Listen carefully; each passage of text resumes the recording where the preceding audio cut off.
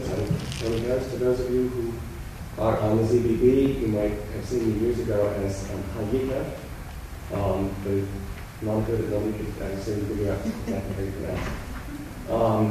I live in the woods of Vermont, work with community college up there. I have been conlining for about 37 years now, which probably puts me in the old person school of conlining here this morning. Excuse me. I apologize ahead of time for my voice because I managed to get a cold as part of this trip. It's been a wonderful gift from the state of Texas. And so I'm going to sound a little raspy, but I'll do my best. During those 37 years, almost all of that has been working on LRSA, which is my primary language. I've been in the conlining community since I found conlining out in about 96. I was on the ZBB, the CBB, now I'm conlining again, the LCS list, groups on Facebook, that sort of stuff. And just as a side note, for any of you who saw my bio picture on the thing, yes, that is a real tiger that I was sitting next to. That's my daughter lives in Thailand, and there's a place you could actually go and literally hang out with tigers. And as I love cats, it just seemed like the right picture to use. So why this talk? Shema or living your language. I consider LRSA to be the language of my soul, almost since I started working on it. And with one small interruption, I've really worked on it all of that time. I've had other languages that have come and gone, but LRSA's really been the one. In spite of David's introduction there, as much as I can use it, and I keep my journal in it, I write, you've seen me writing notes in it, I personally have not felt truly fluent in it. Not to the extent that, we'll get there. And a very good friend of mine who was actually supposed to, we were going to essentially team present this. We had an hour presentation because Jim Hopkins was going to do half of it, and I was going to do half of it. Unfortunately, Jim couldn't make it, and so I basically grabbed a lot of Jim's material and wove it all together in one presentation. But Jim is somebody that I actually look up to and say, I want to be like that. For any of you who have actually met Jim Hopkins, you'll know that he can just walk down the street and have something happen and come out with a spontaneous monologue of several paragraphs in each line, just fluently, the way you or I would in English or whatever our mother tongue is. And does it with absolutely no sense of hesitation or embarrassment or anything. I mean, he just blasts out with Islani like that. Sing Islani opera just on the spur of the moment. And I look at that, and I have to admit, I'm feeling like, wow, I always thought that I was really good at LRSA, and I want to go. So that was kind of the adventure I decided to get into here. I just turned 50 years old this year, and I thought, you know what? It is time for me to reach that level of fluency in this, to just buckle down here. So as I move forward through that journey, let me warn you, I'm not a heavy PowerPoint user, so I'm going to refer to stuff up there, but the slides are not terribly glitzy, or I don't have any videos, and they don't do nifty effects or anything like that. It's more of an outline, so I'm actually going to try to hold your attention by talking, which may not have been the best choice given my current rather voice situation. But, and since the talk is about living your language, the slides are all actually bilingual. So I'm going to make a point to pronounce all of the LRSA to you, largely because I just want to show you it can be done. You can actually not just create the languages, but you can use them and link them and share them with other people that way. So Shlon Hizad, what do I mean by this? And basically I came up with four sort of thoughts about what this whole living your language thing was about. The first one is lavas, or fluency. And I came, as I was researching, preparing this talk, I came to realize that that's a pretty vague term when we come right down to it. And I ended up defining it as the ability to say the things that you want to say without unusually long pauses for thought or other signs of distress. There's a great couple of quotes from a guy by the name of Ben Faber, who does a blog and website and a whole project called Fluent in 3 Months. And I'll put in a plug for that. That's the actual website, is fluentin3months.com. And he just makes this point of going from country to country to country and starting from absolute ground zero, and in 3 months, sort of working his way to a point where he can sit down, make friends, hold conversations with people, and talk about all sorts of daily subjects. And he was somewhat of an inspiration because he took a different view on fluency. He said the silliest fluency test or challenge that someone ever gave him was, can you explain how interest rates influence inflation in your target language? And he said, that's a silly test because I can't for the life of me do that in English. And I like to think I'm fluent. And so, sometimes I think we look at fluency and that's what we think is, oh, I should be able to explain how nuclear fission works or how to perform brain surgery. And I think it's important to not sort of follow that sort of elitist level, if you will. But fluency is when you can do what you want to do in language, when you can talk about the stuff that you want to be able to talk about, you're fluent. Okay? And that means that you can't, explain how to go into the library and use the Dewey Decimal System. Who cares? You are inclined to do that. So then the other parts of living your language that I decided were sort of involved in this. One was semblances, which is frequency. And just basically meaning that I'm trying to find ways to fit the language into my daily life regularly and often, as much as I can, try to weave bits of it in. And obviously that doesn't include, holding lots of conversations with people because, let's face it, the Alersa speaking community consists of one right now. I've got 2 or 3 more people, Jim Hopkins, Thomas Lee, and I think maybe 1 or 2 others who know bits and pieces and will occasionally send a sentence or 2 to me or whatever, but there's just not a big conversation right now. So you have to find other ways to look at it. Another one, and this is something that actually Jen was going to emphasize a lot, which the Alersa work is thought or viewpoint, and it basically means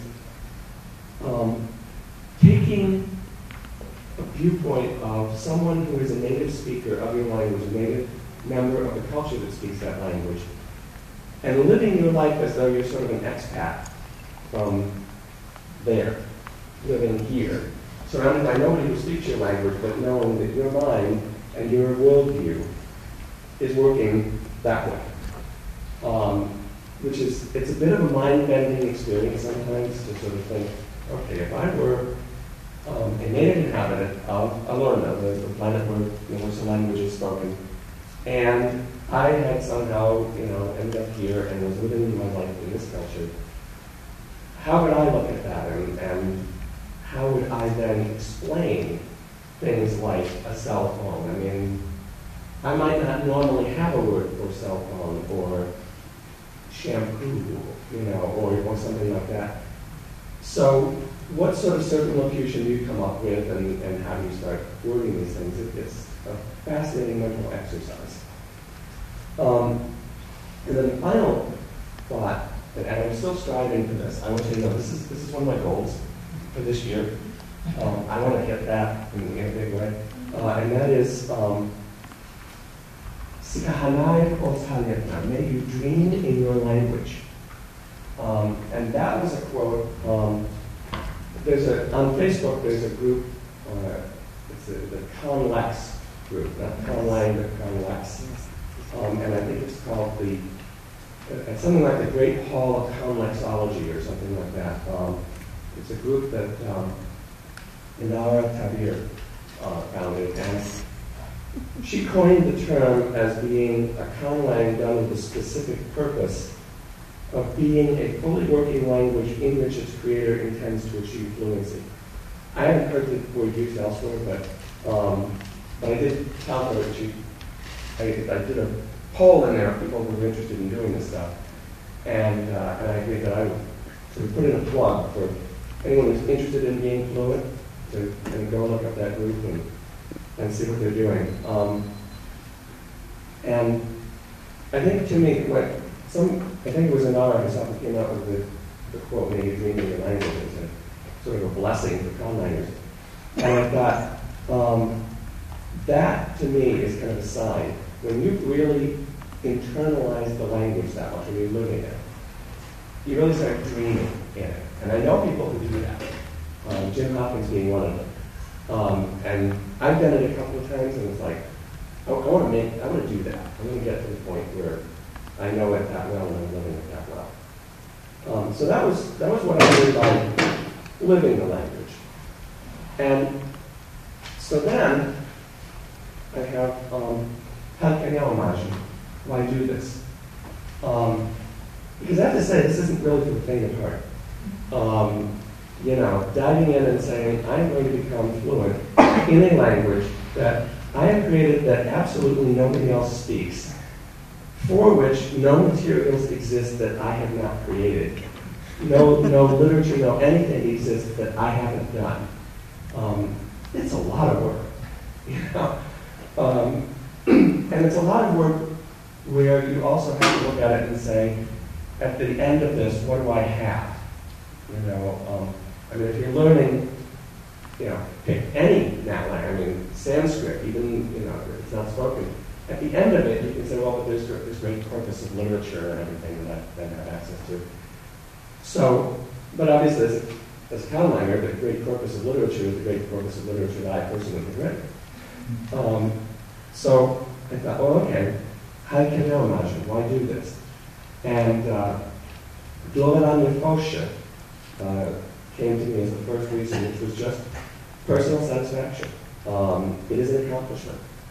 And a rare one, as we can all attest. There's not a ton of people who are really blatantly fluent, can just do what I decided to do, which is coming out with spontaneous monologues.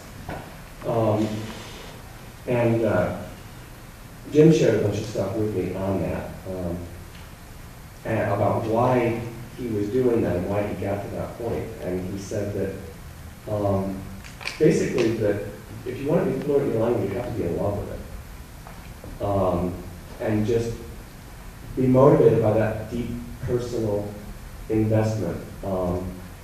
And he compared it to learning a nat language in the sense that he says, if I'm learning a tribal or national language just to prove a thesis or test a hypothesis, I don't really have the motivation to learn the language thoroughly to that really deep point where it's kind of living in my heart.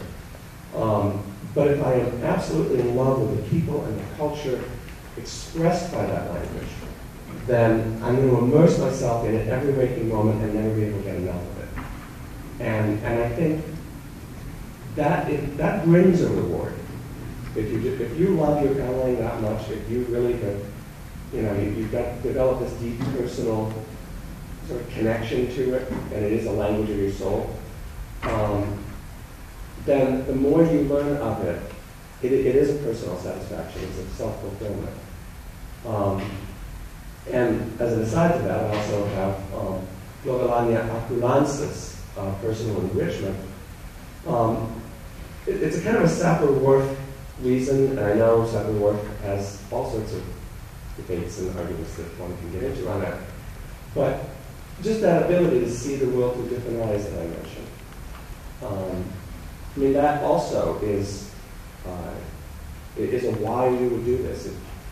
It opens new horizons in many ways as you start thinking of the world in your language. You suddenly realize that there are terms in your language, I've got a few of these, that of course I probably won't be able to spontaneously think of right now as I want to, but where there will be a word in Alursa that I will use, and I will come to realize that I have no good way to explain that in English. I need the term for what I'm thinking of, but I don't just, there is no single English word or even, anything short of about 2 sentences that I can really explain that with. And I find that it's very expanding when you start getting to that point and realizing that I can think of things easily that maybe I couldn't have thought of quite so easily if I wasn't doing this. And then Jim also commented on that sort of thing, that if your conlang is aesthetically pleasing to you, then even just using the language is its own reward. There is, of course, as I have up here, Autovansaviacious, the depth of story writing, and I think Sally was sharing something on this earlier. And actually over the conversation we were having before, that as you're writing stories, I think we determined that, you can just sort of use the Jonathan Swift method of just sort of kick in a made-up word here or there. But if you have that depth, if you have that sort of Tolkien depth behind it, the story writing becomes a lot richer because now you have a better feel for the culture and the mindset of the people that are doing it. The next one is one that I would admit I use, Tashnensis, spirituality. And this is something that's occasionally come up on the list and some other places. I find Alursa to be a very spiritual experience. If I pray or if I'm doing sort of, worship type activity, I have found that it's reached the point where that comes to me in Alursa, and it actually doesn't feel connected unless I'm doing it now. And I don't know if that's just very weird or whatever, but at the same time, it is also very enriching and very fulfilling to reach that point, and it I don't know, it somehow adds a personal aspect or a spiritual connectivity to the universe, whatever you happen to be involved in at the time, to have that sort of personal language thing going on. And then the last one for a why is just Vrajavas, or bragging rights. And it is a reason. I don't personally feel it can be the only reason. But if you have any sort of, if you are motivated by the ability to tell others about your achievements, achieving fluency in your language is something to brag about, at least with fellow commentators. And actually I've found, even outside of that, it does, I've been, in the last several years, maybe the last even 10 or 12 years, I've been very open about my commenting activities with my coworkers, which, and they, thankfully I work for a very, really very liberal and open-minded community college in a very liberal and open-minded state. And therefore, everybody just thinks it's cool when you tell them that. Not that any of them all want to run out and become conliners, but I have received no negative feedback from coworkers about doing this. And so there is a certain, that there's a coolness factor there, but they just think it's neat that I can, take notes in it or whatever. And so, if you're going to do this, though, we have certain shavana, or prerequisites. Excuse me. And the first one I put down, these are going to seem a little odd, and I don't want them to be discouraging to anybody. Preface this.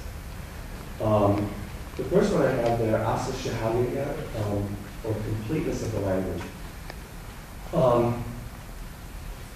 If your language is just a very basic grammar outline and maybe a few dozen words, you're probably not ready to do this. Okay, it may need a little more work than that, because it's sort of tough to live in that. You kind of need a language that has at least a little bit of heft to it, or a little built up. Personally, I would think that Klingon would probably be kind of tough to do that, because there are some sort of blatant holes in there that you'd be filling in as you were working on this. Tadyata, my other language that David mentioned.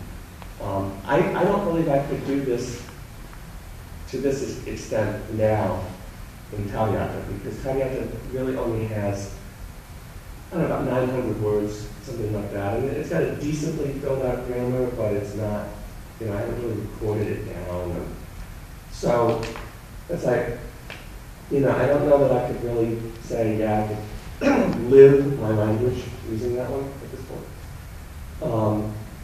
But at the same time, many of the techniques that I have used to gain fluency in Alorsa and Jim Hopkins has used to gain fluency in Ifani, and actually that I heard Jim Henry talk about, I was so excited to hear you say all that, answer that question about how you gain fluency in Yazoo Moon, because they were so much the same that I and Jim Hopkins have been using. Many of those techniques, you can take a less complete language, like I was saying, like a Tadyata, or even something that really is sort of very startup. You can use those techniques to build that language out in very good ways to reach a point before too long where you can start doing this. So this really is something that everyone could use. So then I have Seheneyevo, or enough words, which is another one of those vague moving targets. How many words is enough? 12. How many words do you need? Basically, and the other thing that I found is you can have a lot of words, but if they're not words that you use every day, then there's a lot of words, you may need a lot of other words. There was an interesting example that somebody gave me on this at one point. I believe it was with Golan Vulcan, I think it was, and which has an extremely rich scientific and logical discourse vocabulary, which makes perfect sense for a language intended to be used in that sort of Vulcan context. It was, however, lacking some sort of basic words, and I forget what they were, but they might have been words like, I don't know, chair or something like that. I think everyone probably knows the feeling on that, where you suddenly realize you've been working in this language for 4 years, and that you forgot to include a word for table. But so there are certain words that if you're going to actually live this and use it in your daily life and your journal, that you will find yourself creating as you're starting to write the journal. There's nothing like journaling to build up your vocabulary, as you suddenly realize all these things in your life that you never thought of talking about. The next prerequisite, this is one that Jim Hopkins shared with me, and I think he's right on target, is Tholivelis, or stability, or unchangingness. Or he uses the term, see if I can pronounce this correctly, Kojin Sonsaos, or gatekeeping. And one of the things that's very easy to do as conwriters, and I can remember doing this a lot when I was much younger, is you start a language and you sort of start rolling through it, and you get, a few weeks into it and you suddenly realize that about 30% of what you've done is like, oh, that's terrible, I hate that. I'm going to totally trash all of this stuff and go this totally other different direction. And then you go another about 6 or 8 weeks and you say, now about 40% of that is just that. That's trash. I don't want any of that stuff in there. So let me throw all of that out and go this other direction. And you're doing, and simultaneously doing the same thing with vocabulary. You can pull in a lot of Latin roots, and then it's like, nah, I want this to look like that. I want it to have this sound system. So I'm going to pull in a whole bunch of roots suddenly from, Swahili or something like that. Or I'm going to just make up all these totally weird roots, and I'm going to throw out all these other words that I have. And the problem with that is it's not, if the language is continually in flux, it is very difficult to actually learn it. because it's changing faster than you can keep up with it. So the principle that Jim gave me was that it should be hard. Once you reach a point where you've kind of got a language that you're ready to start doing this with, it should be hard to get things into the language and hard to get them out. So in other words, some new concept, some new thing occurs to you, and you kind of put it down on a work table in your mind, so to speak, and you let it gel for a while and say, is that real? Should that really be in there? How do I feel about that? Does it feel like it will work with the language? I know that sounds very weird, but that really is how, at least I do a lot of development with the language, and how I've done it for 37 years, is just you take the item and you look at it, and if it doesn't feel right, even if it's the coolest thing, you say, I wish my language had that. If it doesn't feel right, like, I'm not going to let it in until I'm sure it's supposed to be there, because once I put it in, it ain't going to leave. And without, it's going to have to be chiseled out of the rock before I'll let it out. And what that does, that produces a very stable language that is a lot easier to learn because you're not trying to keep up with, an ever-changing, fluid landscape you're trying to get onto. And then shameless, or usability. And by that, I basically mean a language that you will use. That the sound and feel of it is pleasing to you. It doesn't have to be pleasing to anybody else. And I want to say that's been a very hard one for me. I have a problem personally where I tend to sort of think about, okay, what will everyone else think of this? And are other people going to think this is okay? Anyone else have that problem? Yeah, you all know what I mean. And so, I have to keep reminding myself, this is not an artistic work that I am doing because I want everybody else to give me their opinion on how wonderful it is. This is an artistic work I want to do because I want it to be a reflection of what I want. I want to like it. I want it to be something pleasing to me that will express things in a way I find meaningful and powerful. And so I think that level of usability, and that doesn't mean, even we talked a lot about if you will and how, John, and how, you feel like, well, it would be extremely difficult to use. At the same time, I get the very strong sense it's very pleasing to you, the way it is, that you like it the way it is. It scratches the itch that I have, yeah. Exactly, it scratches the itch that you have. And I think that's an important thing, and if your language does that for you, then you are right on target for this, because you will use it because it works for you. And the last prerequisite that I give here is katharensis, or self-investment. Because as I said, it's not really for the faint of heart, it's going to be an investment of your time and your energy and your soul. Pour yourself into this language enough and believe in it enough, if you want to think of it that way, to invest that kind of time and energy to learn it. It's not, it's not kind of a, 20 minutes every couple of weeks sort of thing. I mean, you really end up diving into this thing. So then I have katena, or challenges. And the first one, you'll notice that these all begin with the same word there, which in Alorsa is blondness, or lack. And I think those are in a lot of ways our biggest challenges with learning our conlangs. In many ways, they're no different. If you suddenly decided, I'm going to learn Western Abenaki, you would run into similar challenges, not quite as much. But Western Abenaki, which is the Native American language spoken in Vermont and southern Quebec, is not, shall we say, extensively documented. There's not a huge body of speakers at this point, and there's not an awful lot of written literature in it or about it. And so there's a lot of challenge to learning a language like that. And in many ways, it's the one that we face. So we have blondness anshan sadhana, or lack of learning materials, because there aren't any unless you make them. which is something I've been reminded of. But as I said, I've got a couple of other people who are friends of mine who are kind of interested in learning, and they've bugged me to produce these learning materials, which is a task I find kind of concerning and a bit intimidating, figuring how I even produce something that would let other people learn this.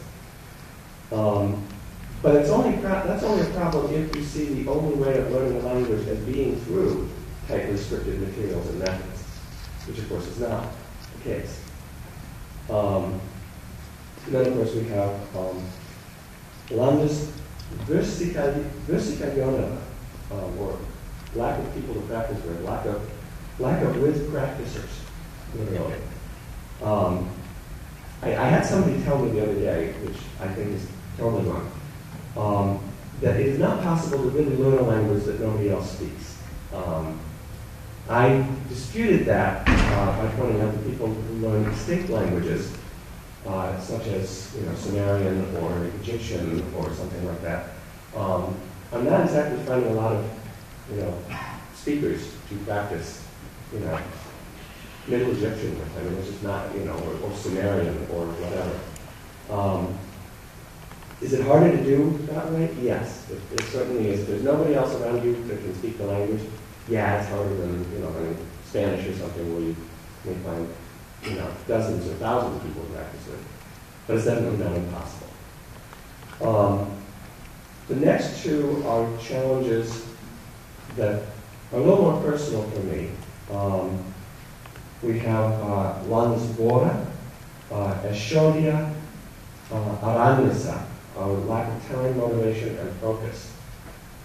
Which are really tough ones for me. I have a pretty busy job and a pretty busy life. I'm a learning system administrator and assistant chief technology officer. I work in a relatively, comparatively small IT department, almost one of the larger ones in our college system. But there's a ton of stuff to do there, and I've got a very busy life. I've got 4 kids. I've got 5 grandkids. I have a lot of interests, or I have ADD, and it's often hard for me to determine which of those is in fact true. But you can still do this, and I remind myself of this. You can accomplish a lot working on learning a language by working on it lots of little bits of time instead of big chunks of time. And that sometimes it's a hard one for me to remember because it doesn't feel as productive as each little session that you don't feel like you did a lot. But if you just sort of work it in, when you're sitting in a waiting room, if you've got a way to sort of practice something where you have a little notebook and you can just scribble notes or anything like that, every chance that you can get to use it is an opportunity to practice and learn more and so on. And lots of little bits of those really add up over time. And the last challenge that I give here, Landesbegrenztheit, a lack of self-confidence. And again, this is a personal one, and probably my toughest, because I just tend to be that way. And the other people, am I the only one in the room that has self-confidence issues on these sorts of things? No. Because I'm always asking myself, can I really do this? And is this a good use of my time? What are other people going to think of me investing this amount of time learning my own language that nobody else speaks? Am I too lazy or undisciplined or disorganized? Do I really have that kind of language ability, or am I just fooling myself? And the way I overcome this is literally just one little goal at a time. You never really overcome it in a big sense, per se, but you just like the using little bits of language time, you just keep going one little bit at a time. I'm going to keep my journal in this, I'm going to do a presentation in it. I am going to make this video recording tonight, or this audio recording tonight, or I'm going to translate this very short story out of the Reader's Digest tonight, whatever. And it really does work. I know that sounds a little cliche, but so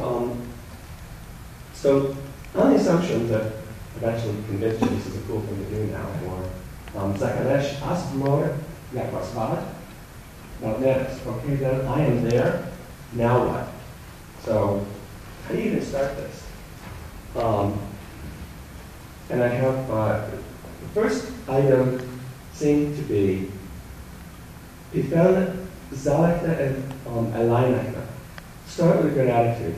Find the easy bits first and learn to write or say something. Don't worry about being perfect on grammar or pronunciation. Begin somewhere, but actually begin. And that works too. If you have a Pell line that maybe isn't, like I mentioned before, it only has, a few dozen words, a few 100 words, whatever, you can still start, just begin somewhere. Just decide, I am going to write a sentence in this language every single day. Or, and as it gets a little bigger, it's like, I am going to write a paragraph. I'm going to keep a little tiny journal, and every single day I am going to write a paragraph in this language about what happened to me today. But begin somewhere. It's like that proverb about the journey of 1,000 miles begins with the first step, or something to that general tone. And you can just start with that, which are Zanya Adrensa Yaklan, small specific goals. Because big, massive, broad goals are really hard to achieve. Whereas lots of little specific goals are not quite so bad. Setting a goal like, I want to have a good command of general vocabulary is almost impossible to hit, because what does that even mean?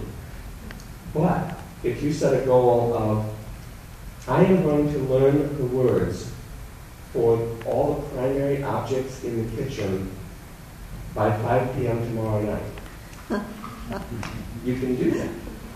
And then you've got a list of them. And then you can, kind of run over that a few times. And before you know it, you could walk around your kitchen and refer to everything in your kitchen in your language. And it's a goal. And each one of those that you achieve is also going to give you that little burst of motivation and satisfaction and like, hey, I could do that. Look at that. I know the words for all these things. And then you set another one, say, okay, in 2 days I'm going to know how to do these things, or I'm going to, know all parts, the parts of the body, arms and legs and everything, or I'm going to know how to, tell my cat I'm giving it its food now, or something like that. Each one of those that you do is going to push the fluency, and it's going to push your vocabulary if you don't have, if you're missing words for things like, dish and cat and things like that, you're going to get all of these. And if you keep setting those small, specific goals, it will grow the language. It will also grow your fluency in the language. Then we have vasana, or deadlines. And there's a great quote that I saw here. This is another quote from Benny Bader, who said, a goal is a dream with a deadline. And I like that. Someday really doesn't exist. It always is just some blurry point in the distance. But if you go for specific achievable goals in specific time frames, they add up. Each goal may look inconsequential, and each timeline may be short, but when you add them up, they will help you achieve that fluency. So, again, you may even make a goal like, every day I'm going to write a paragraph in my journal in my language. And every one of those paragraphs for the first month may look to you like, that was a really pretty lame, small paragraph. I didn't really say much. But by the end of the month, you can probably bang those up because you've been doing them all month long. They may not have taken you very long, each one of them, but as you went through them, you got it. You were building your command of the language, and probably building up the language as you're doing it. I don't know about everyone else, but I have found, you start writing about your day and you invariably find some word that you cannot believe you didn't have.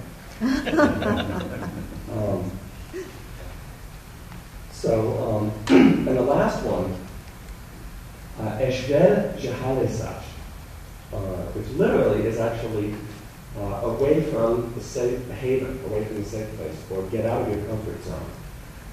My getting out of the comfort zone for me, at least, I don't know if this is true for the rest of you, but it was talk out loud. Actually open your mouth and let sounds in your language come out of your mouth and use them. That for whatever reason, that's a huge hurdle for me to sort of get past that. And I don't know if that would be true for everyone else, but I'm sure that everyone has something like that, where there's this sort of thing where my comfort zone is here, and I need to move over there, and whether that's I need to make a video. Benny Faber does this great thing where he'll sort of show off how far he's gotten in the language by taking a webcam and just doing a virtual tour of the apartment he's in and explaining all the different things in that language. And that would be moving out of my comfort zone to kind of do that sort of spontaneously, no script, just take a video camera and do that and then post it for all the world to see. But those are the kind of things you have to do, you can start by just doing things like pointing at the table and, saying your language's word for it. None of this learning fluency is going to work unless you're actually using the language. And that's really the big one, is you've got to kind of get out of the comfort zone and keep going.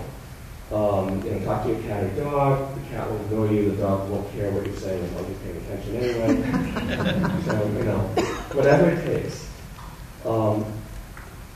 And the other one that I have is write. Whatever it is, stories, essays, a paragraph, even if you feel like it'll make your brain melt. But just, get using it. Move out of the comfort zone and just actually start doing something with it. And about 2 minutes of two, so probably leave some time for questions too, right? I will try to blast through these last couple here quickly. So I'm going to just kind of skip through this one pretty quick.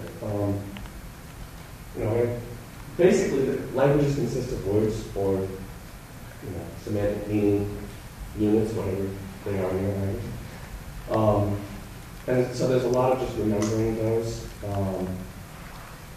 Basically, acquiring a language core is pretty important to the process, but often for us common identifying that language core can be a real challenge. And certainly one way to do that is, the journaling, just starting to, make lists of the words that you use in your real life. I've actually done things like sit there in the bedroom and just go around and make, in English, a list of all the things that I see. And then, actually, I brought this up with me, but, oh yes, I did. I have to show this up. So I started doing that on 3x5 cards. And I just made a list. This is a little 3-column list, written very, very small, of everything that I saw in the bedroom. And then I turned it over, and I made that list, that same list, in the Lorsa. And then I spent some time, and I would, read the English and sort of work my way through and give the Lorsa for all of them. And I just kept doing that. Any tool like that helps you get a list. And if you're having a problem finding lists like that, I recommend that there's some great books out there like this. Has anyone seen this? This is Barron's French Vocabulary, and they make it in about 8 languages. And it is this great little categorized list of terms. Restaurant terms and kitchen terms and mathematical terms and scientific terms and vegetables and everything else. And so if you're at a loss where to even begin on, what in the world words that I need, even just looking at one of these can start to give you some ideas. There are a bunch of other lists out there, emotions, and there's just a million of places like that. You could start and just sort of get some ideas on words that you might use. I'm going to advocate for studying the words in your own life because, and just making those lists like that, because those are the words you're going to use all the time.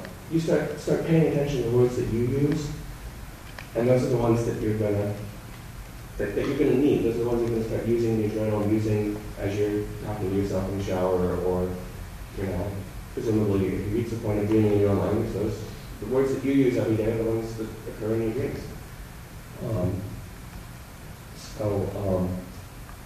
And then there are a number of tools to help you out there with those. There are the old-fashioned flashcards. There's tools like AnyMemo, which I love. It's a product for Android that you can make up your own flashcard lists with and study them.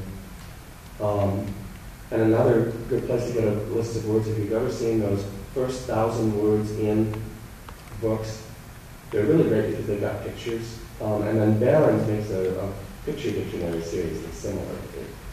You can start looking at those and, you know, giving words for your language, picking out the words that are meaningful to you.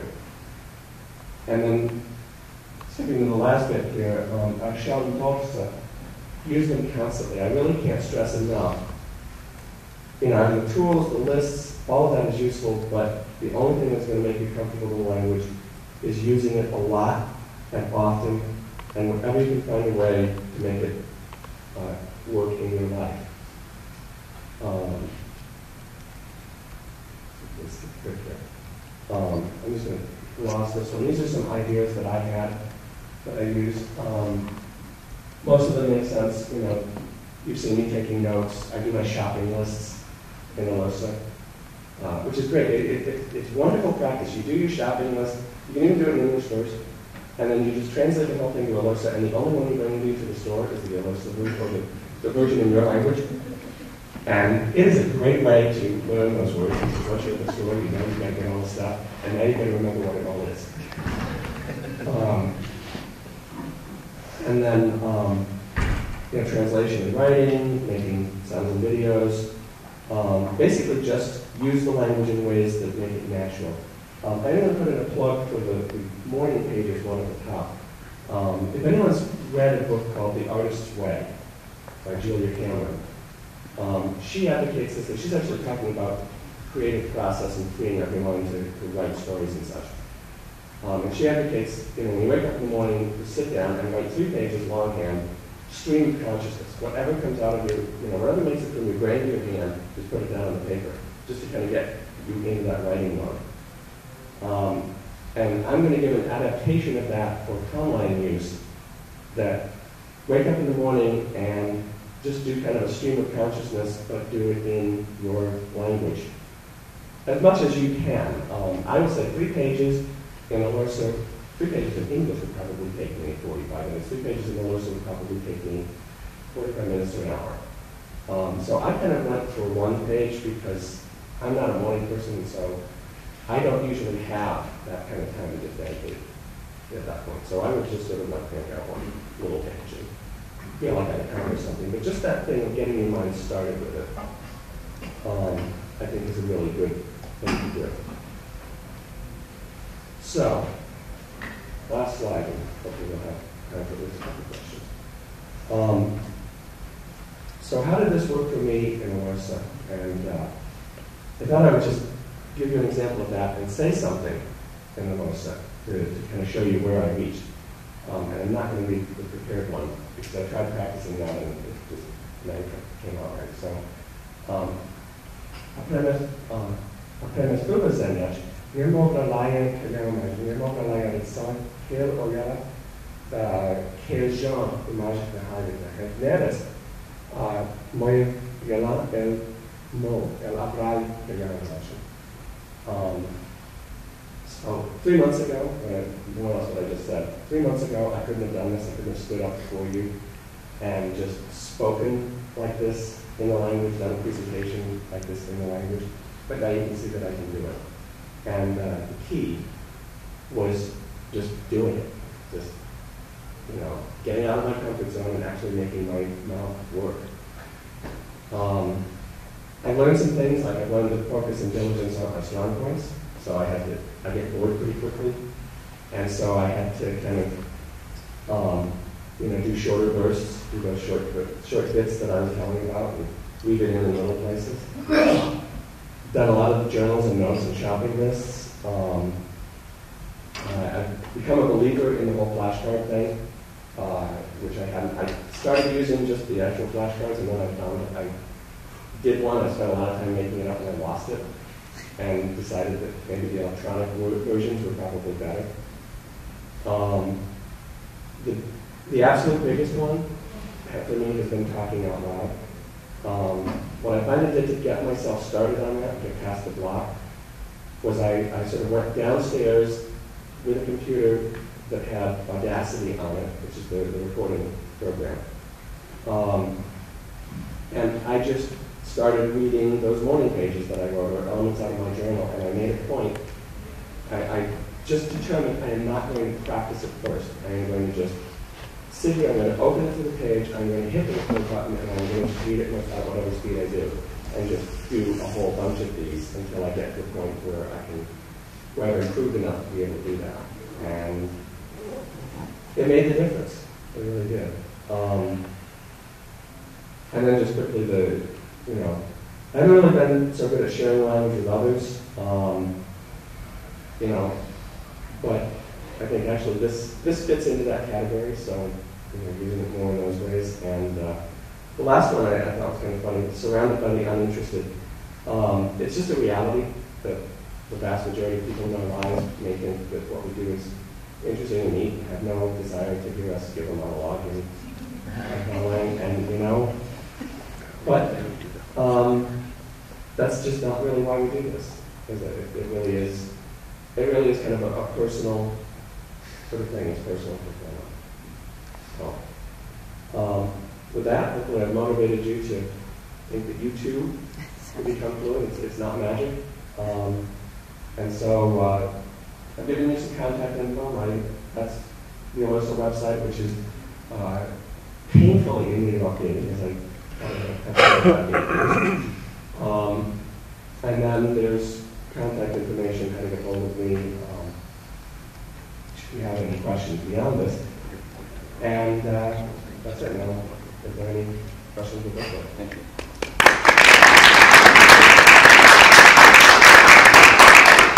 So we might have time for one question. Sorry about that. Okay, this is something that I've been wondering about as I look at all the people doing their languages. Do you feel that a writing system is really kind of essential? I think it depends on the culture that you've got. I do have a third language that I've used in relays called Kutal. And that language actually doesn't have a writing system because the people that I envision speaking it just don't write. I mean, they're a non-written culture entirely. So I just write it in a romanization and I don't worry about it. I don't think it's a critical piece. I think you can do perfectly well using the Roman alphabet if that feels right to you. It didn't for me, and actually Alyssa is complex enough that it desperately needed something other than a romanization. As anyone who's seen the romanization can attest, the romanization is a little nasty. I do want to point out though, so the font that I have here is one that Britton Watkins made for me. And in his defense, I want to point out that kerning issue there between the first two letters on the second bullet there. Those really are right next to each other, and if I were doing this on a Mac, they would look right next to each other. And we have been fighting this stupid kerning issue for a while and cannot figure out why it is that the Mac is the only one that will display it perfectly. It is not a problem in the font, as far as we can tell. It's in the font rendering engine on both Linux and Windows. So that is not, fair to him. That is not a problem in this font. Okay. Do we have any more time, or did I really do that a lot? Are there any more questions? We're done. If there are more questions, we are going right into a break, so you can see. Yeah, absolutely. So thanks very much.